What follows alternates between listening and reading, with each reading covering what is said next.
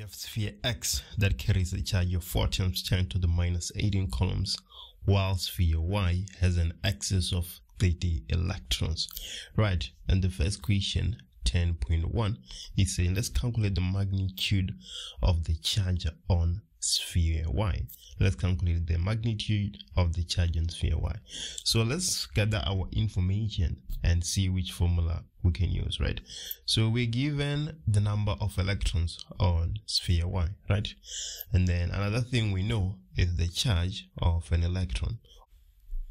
Although it is not given to us in this question, it is a constant, minus 1.6 times 10 to the minus 19.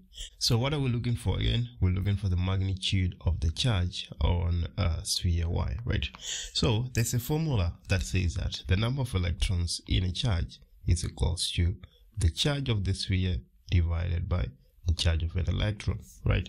So you can see here that we have the number of electrons, we have the charge of an electron. So now we're going to be able to find Q. So what is the number of electrons? We are told that we have 30 electrons in excess, right?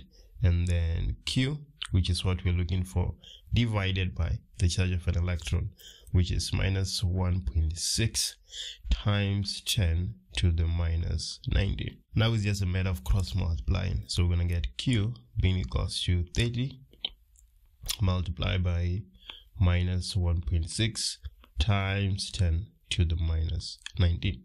So the charge on sphere Y is equals to minus 4.8 times 10 to the minus 18 coulombs.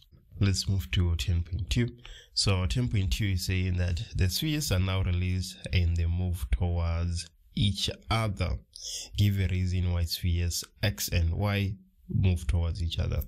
So let's look at X. X is positive, as we can see right on our sketch. X is positive, and then on the other hand Y is negative, right?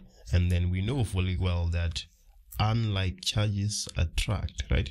So the reason X and Y are gonna move towards each other, it is because unlike charges attract, right? If they were like charges, they were going to move away from each other because like charges repel. And then 10.3, the spheres are allowed to touch each other. After touching, they move away from each other. 10.3 says that let's state the principle of conservation of charge. So the total charge in an isolated system remains constant. The total charge in an isolated system remains constant. That is the definition of the conservation of charge, right? The total charge in an isolated system remains constant or conserved, right? And 10.4 says that let's calculate the charge on each sphere after they have separated. So the two spheres touch and then they separate. So we need the new charge after they've separated, right? We have a formula for that. It is Q new. So the new charge on the spheres will be equals to Q1 plus Q2 divided by 2.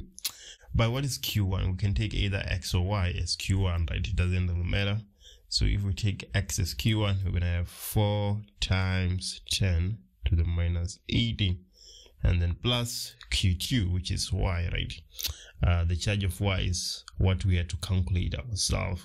That is minus 4 times 10 to the minus 18 coulombs. And then everything divided by 2, right? And then if you go ahead and put that in your calculator, you're going to get a Q new of minus 4 times 10 to the minus 19 coulombs.